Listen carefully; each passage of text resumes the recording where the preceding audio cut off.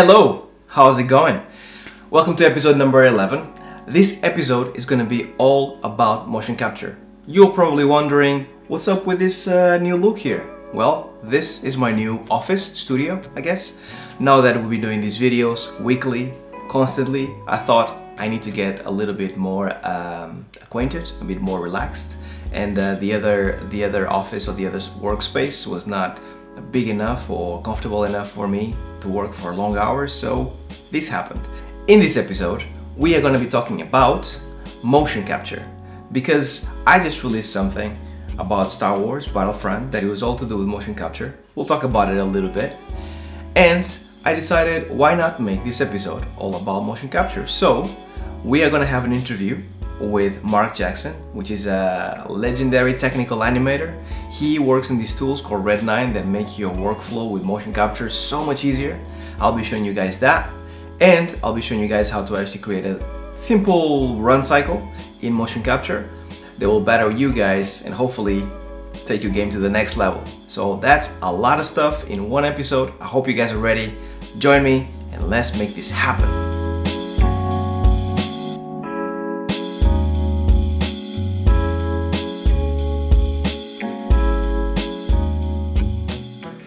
I work for DICE and I work in a game called Battlefront Star Wars.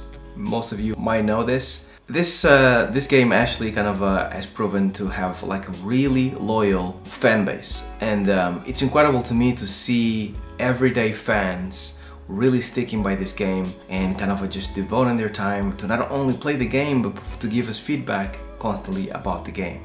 So we released this new hero that the animation team, including myself, have been working on, called Count Dooku, and the reviews so far have been really amazing.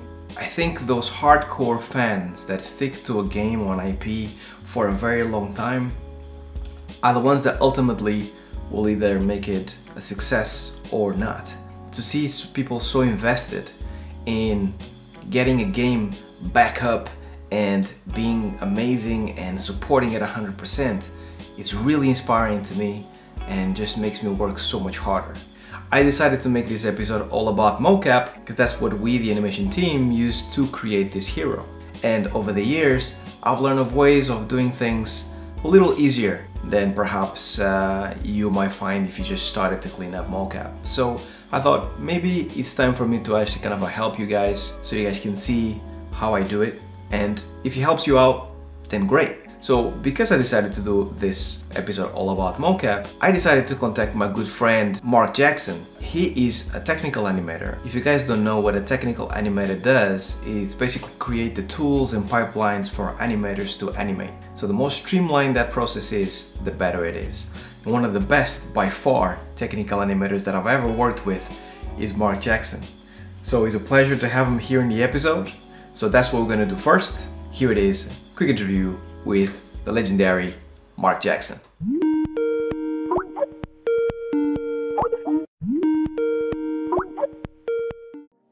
All right, Mark, thank you very much for joining us here. Thanks for taking the time. People don't know this, but we go back, way back, and to a company called Eurocom. If you maybe can take us a little bit about how you started, because I know you started as an animator and then things kind of spiraled down into technical animator, right? Yeah, I started out as an animator at Eurocom. So I started out as cutscene animator for Bond Nightfire. Then I was cutscene lead, looking after Spyro. And then after that, I was lead animator for Athens. And that was the one really that started all of the code. That's kind of where most of the tool set stems from. All of the mocap songs that we wrote, all of the way that we do stuff stems from Eurocom and stems from that. So yeah, persuaded the directors at Eurocom it would be a really sensible idea to make an R&D department. So I spent, 8 years running the R&D department. And that's why Eurocom could turn things around so fast, because the rig, it was a few buttons, and it's a consistent rig, which means that the animation could be shared across previous projects. I got out of Eurocom 2 months before Eurocom went bust and joined Crytek as animation technical director. And really, that was the biggest kickstart for Red9. They didn't go bust, but there was all sorts of issues we all know about. I remember. We won't go through it because sad times. But we had fun. Yeah, they didn't do anybody any favours, and basically we all walked out. And I came back on the basis that, you know what, I'm going to do this for myself. And so did Franco, the other partner in Red9. He was at Crytek Frankfurt. They were going through the same thing, and we both said, look, let's just do it. We've been talking about it for years. Let's just do it. And we've been doing it ever since, 4.5 years now. And just solid coding, solid tool support, solid rigs, the core of everything, all the core APIs in Studio Pack, and then all of the really nice bits go into Pro Pack, but Studio Pack is still very much supported and used. You actually released the Studio Pack first, and it was free for a while, and it still is. It's open source. It's all on GitHub. You know, there's no smoke and mirrors. It's there. It's on the Exchange site, although that build needs rebuilding because it needs support 2019, and it's about a year old. Do you actually kind of have plans to get the Pro Pack available for everyone instead of actually being like studios only? Yeah. We do 2 different licenses. We do a node lot and a float license. We also do a freelance license. So if there's freelancers out there, you know. And how many are you at Red9 right now? There's 2 key guys. There's myself and Franco, who do 90% of the code, and then we have a team of outsourcers that we pick and choose dependent on projects. That's it. You know, we're a small studio, and the thing about that is that because we keep the code small, we know each other's code intimately, and we can fix bugs. The wrong idea that people have sometimes is that because you have a free tool, maybe the developer is getting enough support, enough to actually kind of just keep on doing the work. But the reality is very different. It is, yeah. I mean, we're a small team. We do primarily games, but we're also doing bits of VFX. Here's a good question: the source of the name Red9. I know why it's red, and only people from Eurocom would know why it's red. But can you please explain?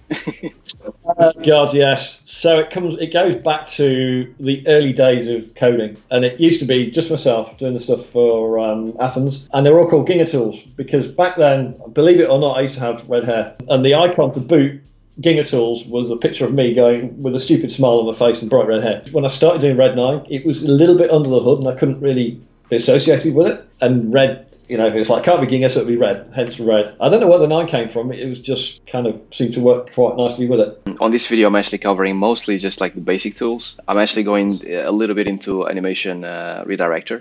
That stuff, I have to mention just quickly, is the stuff of wizards. I don't know exactly how it works. I just know that it's magical. It's incredible. And it doesn't slow down my mind either. I don't have a fast computer, and it's incredible. Redirect is one of those things that I always wanted to do. It actually came up as a request from Cloud Imperium. Basically, they had a sequence for one of the videos, and there was 2 people that went to be walking down a long corridor having a general conversation. And of course, the mocap studio hadn't got that volume, so they walked them around in a circle. And the request was, how the hell do we straighten that out in a way that we not spend, you know, weeks doing it? And the direct is kind of where that came from.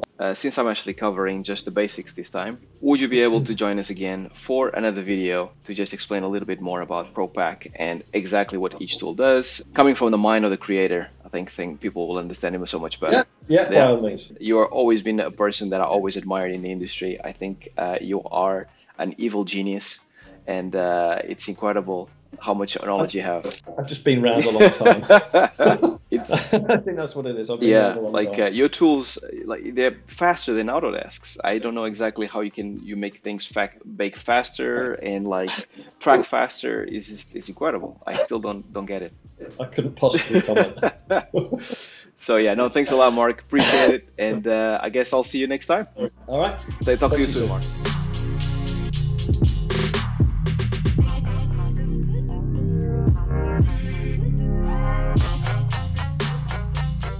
Okay, I hope you guys enjoyed the interview. It wasn't too long. Just to give you an introduction to Mark, he and Franco and his team, they have been putting so much work into these tools over the years, and I've been using it since the beginning. I don't think I could work without them because they are so integral to my pipeline, to my personal pipeline, that I feel like I just need to have Red9 as soon as I go into a studio, a new job. I open up one of the first things that I do is install Red9. So I hope you guys feel the same way after I show you guys how to actually use them, because they are pretty magical. So this is what follows next. Let's clean this mocap and get it all sorted.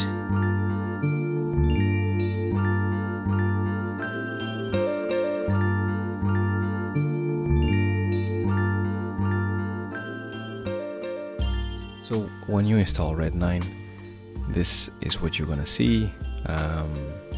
you're gonna have like a little icon here on top where you can get all the Red9 tools. On the free package is the animation toolkit. So if you actually click on here, you're gonna get this module here. Let's go through some of the options here. Snap transforms, this is very interesting. So if you actually have, it doesn't matter if it's a locator, you can have the locator anywhere, but as soon as you select the parent, you select this locator and you go snap transforms, you basically will snap this locator to this place, and you will actually kind of bake that information in world space, which is very handy. So now locator is following the wrist, pretty cool. Track and stabilize is the tool that I use the most out of them all, like this foot here. So in order to actually kind of keep it locked in the position that we want, we need to actually get it into position that we want. Let's say we want the foot to be here in this position and stay here for the duration of the time that the foot is on the floor. And we know that the foot will stay on the floor for this long. So if we actually select the time range and select transforms and rotations and press this button, what will happen next is that the position of this key, of the first key, will get copied to every single other key that you've highlighted, like so. So now you have a really stable foot. You can also do it over time without using the time range, and untick the time range and just go process forward until you see that the foot starts rolling off, and then at that point you can just let go. And then you have pose manager. This is a very sturdy, very well done pose manager. The animation curve editor, which is also known as a Butterworth filter, it's really useful to actually clean up data. Another thing that I use quite a lot that is actually free, it's the interactive curve filter. Imagine the fact that you have something that it's very either dirty or too long, or you have too many keys and you want to simplify the action because you need to kind of maybe work on the data. Obviously working on this amount of keys doesn't make sense because there's way too many keys, and it's actually what most people end up doing. They end up just going in and just deleting this bit and deleting this bit and this bit and deleting this, and then eventually have something you can work with, and then you can move it about and stuff. So instead of doing all that, what you can do is actually use this tool and select the range that you want to simplify, snap to frame, otherwise you get half frames, and then you can actually resample your curve to, instead of having one key every frame, you can resample it to have less keys.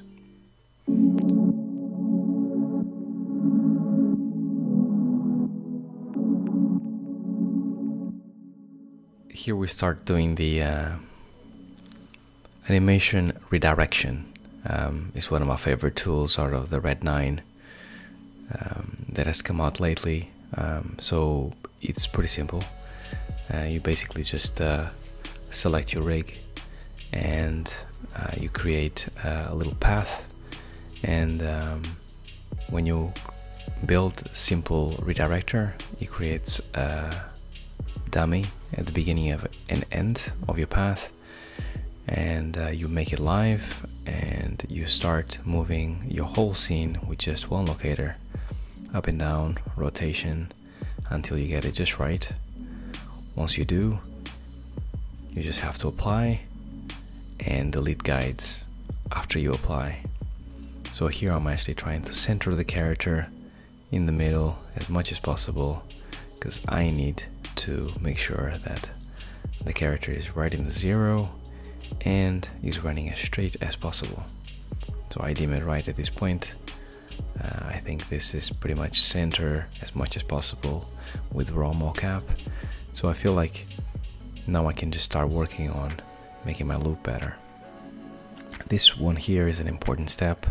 I'm actually copying the Z information of my hips into my main controller, pasting it, and then I'm actually creating a formula here after I paste my data onto the main controller, and the formula is divide equals minus 1. And if you press enter on that,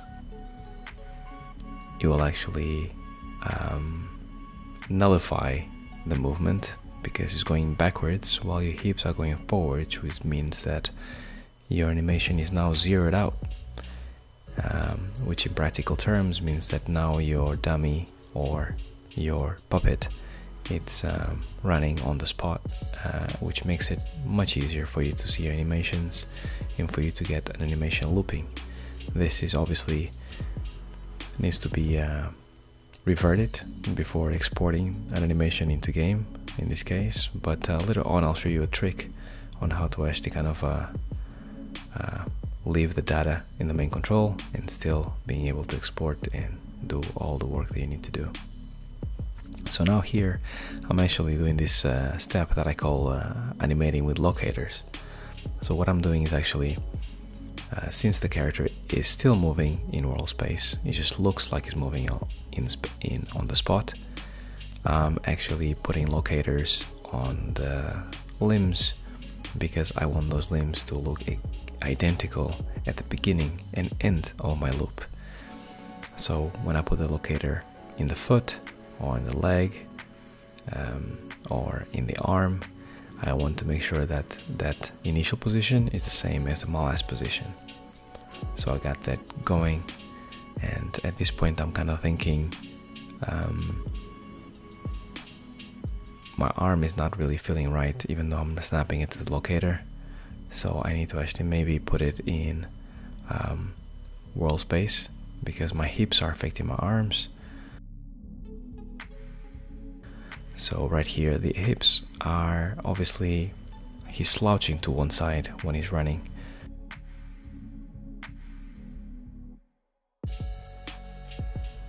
When you're making a running loop, you need to make sure that the running is as symmetrical as possible. So after fixing the hips, I decided to actually kind of go in and work a little bit on the fingers, make sure that everything is loose or as natural as possible in the fingers, get a little bit of a pose. I'm not too sure yet if I'm going to actually kind of add a little opening and closing of the hand a little bit while he's running. I want to keep this as simple as possible, because at the end of the day it's just a demo for you guys, but at this point I'm kind of like feeling it, so I'm like, okay, cool, having fun, the rig is light, and I think the cycle is starting to come together. I can see the animation cycling nicely now, so I need to actually work in the contacts, I need to work on the rotation of the hips, I need to work on a little bit on the rotation of the hands. Feels a bit broken, the wrist, so here I'm rectifying a little bit that wrist. The elbow is a bit too out, so I'm rectifying that as well, and then I'm rectifying the wrist according to the new elbow position. Same thing goes for the other hand, adding a little bit of rotation as he's running, just to add a little bit of overlap as he's going up and down, up and down. So it's starting to feel like he has some weight to him. It's not the most interesting run in the world, but looks convincingly enough. So here is that trick. Whenever you want to get the character off the spot, you mute selected, and that basically kills all the information from Z. The information is still there, it's just Maya is not reading it at this point. So now you can see how your character actually moves off the spot instead of being in the spot. That will be your final result. That's what you want. So now I know that my loop is working, and I know that my character is moving off the spot convincingly. There's no sliding anywhere, but I need to do the ultimate test, which is get the character to move indefinitely forward and looping convincingly.